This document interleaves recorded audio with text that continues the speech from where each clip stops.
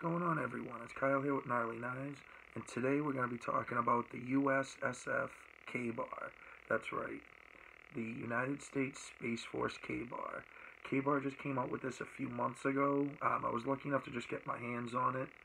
I picked it up about a week ago, and usually I'll do a first impressions, then I'll do a full review. Um, I'm not necessarily going to do that with this knife. This knife I'm pretty much just going to leave as is. I really got it more for novelty. I just think it's really cool. It is a full, your standard Ka-bar. It's just obviously got some different colors to it. I do have a couple Ka-bars here I'll be using as examples and some talking points. But overall, this is really just what it's going to be, this one video here. I mean, I'll probably bring this up in other videos, probably show it in other videos. But as far as dedicated videos, I'm going to probably just stick with this one here for this knife. I mean, of course, if I do a future video about Ka-bars in general, of course, this will be featured in it as well, because it's just a very cool knife. I feel like Ka-bar probably did it, again, just as the novelty, because of course they have the infamous, what everybody knows them for, is the USMC Ka-bar. They also make a version for the Army, the Navy. Not sure if they have a Coast Guard one. I don't think I've ever seen that. But if anybody does have one or knows if they make a Coast Guard version, let me know down in down in the comments section, because I want to get an example of each one. Because the two Ka-bars I'll be showing are both Marine ones, the standard one, and then the smaller version that I got when I was younger. But this here, before we start going too nuts, I'll just get into the specs real quick. So this knife has an overall length of 11 and 3/4 inches. I saw on a couple sites online, they say it's 11 and 7/8. When I measured it, I was getting 11 and 3/4. I mean, not that big of a deal. Everywhere's got different information, but that's why I measured it, and that's what I came up with. It has a 7-inch blade, so right from the cross guard up to the tip is 7 inches. And then you can kind of see here, there's this little, you call it ricasso area, is about a 1/2 of an inch. So you do have a 6.5-inch cutting edge, but it is a 7-inch blade. And then of course you have, some people call it blood groove. I like to refer to it more as a fuller. And then also it is a clip point, and you got that nice swedge. It is a very nice, attractive knife. And then of course the handle is 4 3/4 inches, which is actually a really good size, because even with my hand right up to the cross guard, I mean, this side you can see a little bit poking out, but where my actual fingers are, I mean, there's probably, I would say, a good almost an inch, at least 3/4 of an inch. So if you have smaller hands, of course you'll be good. If you have larger hands, you'll definitely be all right. If you're Andre the Giant, it might be a little small for you. But it's very comfortable. I do like this a lot. The handle material, of course, is different. So the ones, like I said, I have the USMC versions. Ka-bar does have multiple different versions of these, in different colors, handle material, and sheath style, everything like that. So this is, I do not know the name of it, but it is a synthetic material. It feels very much like rubber, and it does give you a good grip in the hand. Like, you can definitely feel, so even if my hands were wet, or, it's hot, you're sweating, have the blood of your foe in your hand, you're not going to have to worry about it sliding around. It does give you really good grip, and you might be able to make out a little bit. There is, some decent little texturing on it. So it definitely, it fills out the hand very nice, and it does give you a good amount of grip and traction, so you don't have to worry about it sliding around, because it does not have a lanyard hole, which is, for me, I do not really use lanyards, but I know for some people they do prefer having lanyards, or the option to. So, I mean, I suppose if you were determined enough, you could probably drill through it and make your own lanyard hole. I haven't found that to be necessary, but just bringing up the overall point just of how well it does fit in your hand, and then with that nice grip from the rubber handle, it very much allows you to not really have much cause for concern of this sliding out of your hands. So that is definitely a nice thing. Then also, too, you can probably tell, because I know typically the other Ka-bars, they all have a black coating. So it is a it is a gray coating. So it is kind of cool. It does kind of give you a little bit. It does look a little bit like steel, because that's something I guess kind of cool. It The other ones I've seen of Ka-bars, they're generally a black coating, but they do coat them for a reason. I'm sure very much of it, especially when they were issued with military, especially World War II is when they were most famous. I was doing a little reading. I guess they stopped being standard issue around the time of Korea. But I know that they are still very popular. Actually, a guy I work with, I was showing him some pictures of this, and he was in the Marines, well after Korea. He was in the Marines about 10 years ago, and he has a Ka-bar that he got when he was in the Marines. I think he bought. So they're not standard issue, but I know that a lot of Marines still carry them, as I'm sure a lot of other soldiers in general, because it's a very iconic knife, and for very good reason. It's a very damn near indestructible knife. You can see some crazy videos of people on YouTube beating the hell out of these things, and it's amazing for how much it holds up for, because it's not a full tang knife. It does have a full, I'd say, stick tang, because you can see here in the back, in the center, so that is how wide the tang is. And not that you'll be able to really see it on camera, but you can see where the blade meets the cross guard. You can see, it's not even so much a gap, you can just see where they've rounded off the edge a bit. But you can see where the tang itself is on the blade. And it is about the same width. It might be tapered just a small amount. But generally, stick tangs, not as strong. Not, you can't still do some stuff with them. But, generally considered not as strong as a standard full tang blade, where the handle where the blade tang is the full length and width of the handle the whole way through. So they do a really good job with how they make them and treat them. I believe they treat the steel, the heat treat, I believe it's in the 56 to 58 range. So it's a little softer, say, than a lot of other ways they'll treat 1095, which is the steel, if I had mentioned it, is 1095 Crovan. We can get into that a little more in a minute. But it is very well secured, not worried about the handle coming off or anything. Because along with being attached in, and it does run through, it doesn't look like it's peened over or anything. So it looks like it's slid on, probably friction fit. You should be able to see here, I'm trying to get it to, but right here you can see the light's catching it a little bit. There is a steel pin that goes through into where the stick tang meets the back of the pommel.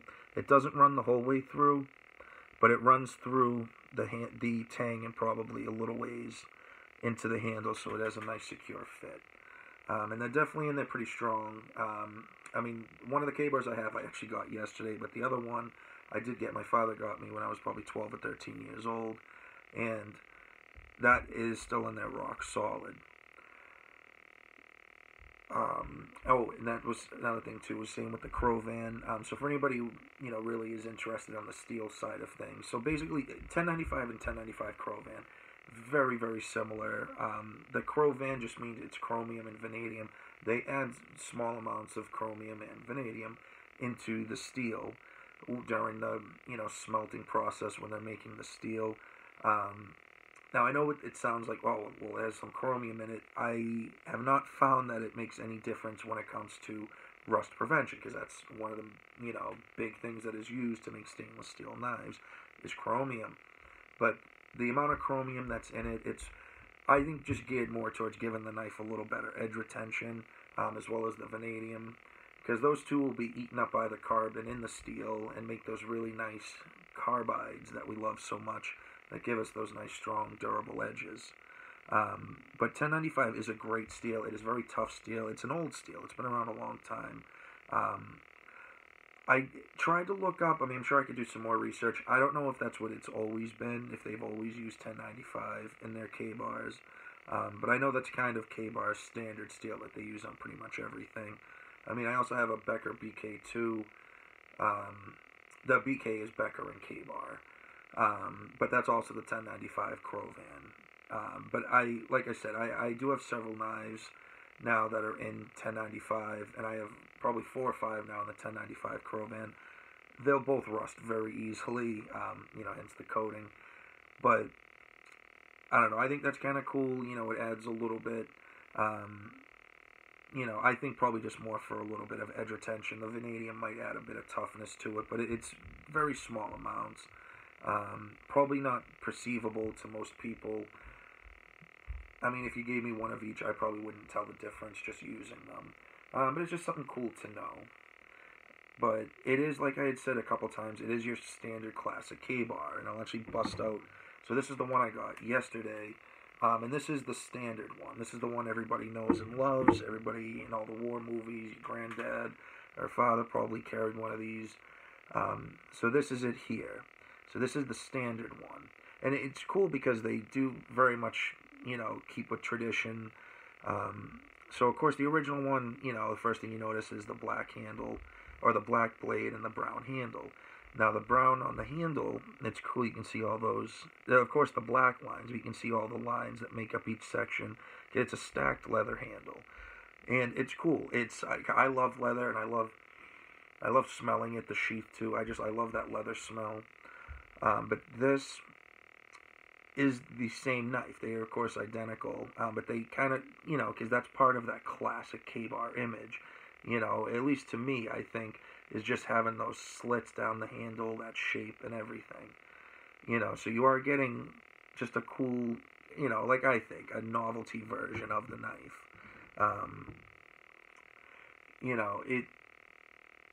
It could be something, maybe one day, if, Ka-bar maybe gets a contract. I don't know if they're going to be issuing these to, the Space Force. If they do, that would be kind of cool, I guess. Because it's not a very heavy knife. I may or may not have mentioned it. It's about 11 ounces without the sheath. And with it, it's probably, because I have the standard, not the standard sheath. I have the sheath that it comes with. It's a polymer sheath. I mean, I'm not good at just, guessing, but, probably the 11 ounces and then with the sheath probably adds another 3 or 4 ounces. So, who knows? It could be something that when they're sending them off into space, they might need a good knife. And I think it'll be good for it. It's tried and true. But it is very cool. And what I think is really silly or interesting as well, because everybody knows they, that's where they do you might be able to see. Let me get some light and kind of pick up a little bit. But it has the USMC. All of the versions are pretty much the same. The Army one just says U.S. Army. The Navy one will have USN. And then, of course, on the sheath themselves, because they have the leather sheaths, but this has, the symbol of Marines, the Eagle, Globe, and Anchor, the USMC. The Army, it'll be the same. The Navy will be the same, just with their own emblems. It'll either say U.S. Army, USN. But very cool. I just grabbed this one because it's that, classic standard. But I do plan on getting all of them just, because I have issues with buying multiples of the same things. But so it says on the one side the USMC on the classic, and then Ka-bar in Ole, New York, where it's made. What's funny, what I think is funny but also very cool, is on the USSF version, it has USSF. Actually, I'll bust out a flashlight here. It kind of helps see a little better. Oh, it's not helping much. So you can see the USSF, and then on the other side it just says Ka-bar. It doesn't have the Ole, New York. But what's kind of cool is, if you can kind of pick up a little bit here, the font on it is the NASA font. Especially when you see the A, because it's that A without the slash through it. I just thought that was kind of cool. Ka-bar, I think they definitely do have a good sense of humor. It is a very cool knife. It's very interesting. Like I said, we're getting with the sheaths. So with the sheaths, they are a polymer sheath. I do not believe they are Kydex. But it has very good retention in it. It definitely clicks in. And then you, of course, have the strap. The straps here, the strap and the belt loop are made with nylon.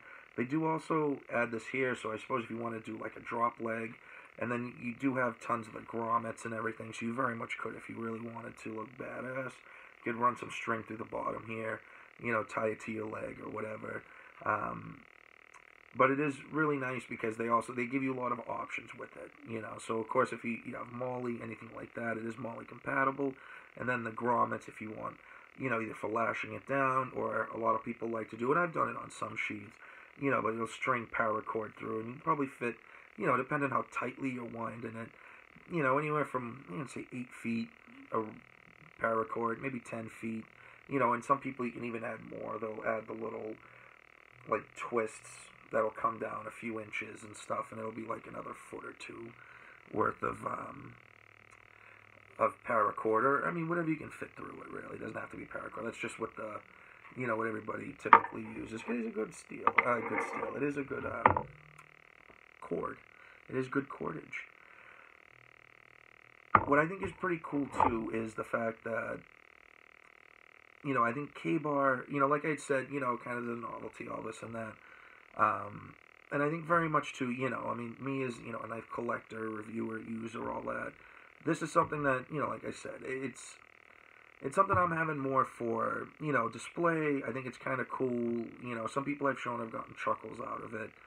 But I think it's Ka-bar also just kind of acknowledging that, hey, we make these for other branches of the military, and, this being a new branch, all-inclusive. And, I think that's pretty cool of them. I think it would be cool if you could get a leather version. I mean, you can do leather all different colors. If you could do it in gray, like a gray leather, I thought would be kind of cool. Of course, there's, plus and minuses with that. I feel like nowadays a lot of things, if you want leather, you can, of course, find things in leather. But I feel like as standard, well, not necessarily standard issue, but standard items, things aren't quite as leather, or quite as much using leather nowadays. Just because, I guess technology advances better things. I mean, leather's something that you can, of course, treat. It does require maintenance.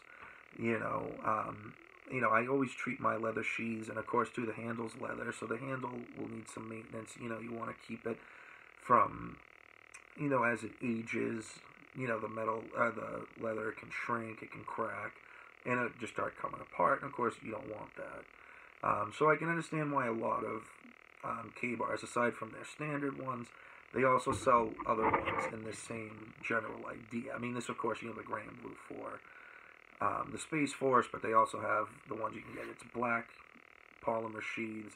They have the black polymer, the black rubber grips on them, all black knife.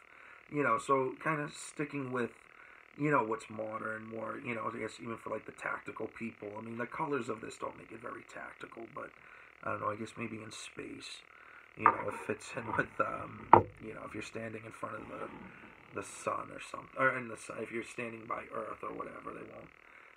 The blue will blend in with the ocean. But I think that's probably one of the reasons, too, though I think it would be a nice option if they did have a leather variant, just, I don't know, just for the coolness sake of it. Because I just like, it's more old school. And I like, too, that leather ages, so it does give you a nice aesthetic. So, I mean, showing the new one I just got, it's still, brand new. I haven't treated it yet. I just love that smell. But then if you compare it to this one, so I was 13 when I got it, so I have had this for about 17 years. So you can see, you kind of compare them to each other, how much lighter the new one is versus the old one. And even the handles, are definitely, especially on the camera, my older one looks almost black. But it's just with age, and, of course, too, especially with the sheath. I mean, once you treat it, it will darken it. But it's just something that adds to that character. It makes it more yours, more individual, and with this, my old one here, it's funny because when I was younger, it always felt like it was so much bigger. This is something that's just been the last few years, kind of the bottom of the knife pile. Just, I've gotten newer things, but, since I discovered this, came out, and then when I finally ordered it a week ago, and then, just picked up the other one yesterday. But it's just kind of, a nice touch, it kind of just reminiscing, when I was a kid, thought this was the coolest thing. And they do also offer these in smaller versions. I haven't seen, I'm not aware if they're going to make a small version of the USSF Ka-bar. I mean, of course, this, might be able to see a little bit, but it has the embossing on it, because this is just the mini variant of this one. So it's the exact same knife, it's just smaller. This one is a 5-inch blade, whereas the standard Ka-bar and the USSF, the Space Force one, are both 7-inch blades. So I don't know if they will do that. If they do, that'd be pretty cool. I'd probably pick one up. I know I would pick one up. It's just very interesting, but I really hope that you guys got a good info out of this. It is really a cool knife. Before I go, I just wanted to mention, so I don't know if these are going to become a standard thing, if they're going to continue making them. When I was looking for them, I had a little bit of trouble finding one. I usually start off like Amazon, Blade HQ. They were not on Amazon when I looked a week ago. I did look today. They are on Amazon now for $100. I went on Blade HQ. They were out of stock. They were selling them for $85. I also went to Knife Center. They had them, but they were out of stock. Like, they carried them, but they were out of stock. They were also for $85. I picked this up for $75 off of Smoky Mountain Knife Works. But it wound up being close to $85 with, the shipping and tax and everything. But what I did see on there, so if you're buying a couple of them, or if you're buying a few knives, I saw that it was either $100 or $120 once you spend. Then it's free shipping. So if you're getting something over there anyway, throw one of those in your cart and you'll get it for $75. Because like I said, on Amazon, they do have them in stock on Amazon, but they are going for about $100. So that would be up to you. If I couldn't find them anywhere else, but Amazon had them for $100, yeah, I would have just grabbed it there. But they didn't have it so at the time, but now they do. So that is pretty cool. So roughly you're gonna be looking, the $75 to $100 range, more or less, if you are looking to pick one of these up. It's about that same price. Where you find most of the standard Ka-bars, or just the Ka-bars in general, I don't think I've ever really seen them up around $100. They're usually in like the $75 to like $90 range, depending on, the variant and this and that. But it's new. So, I don't know. On the Ka-bar website, they were actually sold out. That's the first place I went now that I think about it. So, yeah, on the Ka-bar website, they were selling it for $111. So, actually, I guess in a sense, you'd still be saving money if you go off Amazon. At least at the time of posting this video. But they were out, so, I don't know, that made me nervous initially. But like I said, I was able to find one. If it is something that you do want, I would really recommend probably sooner rather than later, just because I don't know if they're going to continue making it. They very well could, so if you're watching this video several months or a couple years after it came out, let me know in the comments if they're still making it. But, I'm sure I'll probably mention, because I'd like to keep an eye on different knives, even if they're ones I already own. Because sometimes I'll find it'll be relevant in videos, so who knows. Maybe a year from now I could be doing another video and just throw in that they're still making it. I hope they do. It is cool. But if not, I'll definitely make it more collectible. Not that I'd ever sell it, but I guess when I'm gone, my girl and the kids could probably get a few extra bucks for it. That's pretty much everything there. Without rambling too much more than I already have and repeating myself too much more than I already have. I really hope you guys did like this video. I really encourage you to like, comment, subscribe. Please share the video especially. We're really coming up on 100 subscribers. I checked earlier today, we're at 99. So just, if you can get one more person, or if you're watching this and you haven't subscribed yet, subscribe please so we can hit 100. And then of course, that post notification bell and everything, so you guys get more updates when I'm doing more videos. But thank you guys for sticking around, or for coming along and sticking around. If you're still with us here at the end of the video, I know we're coming up on like 24 minutes. I know my videos always go long. I'm very much a talker. I do apologize for that. I just get really excited. I love talking about this stuff. But yeah, keep carving, stay sharp. Peace.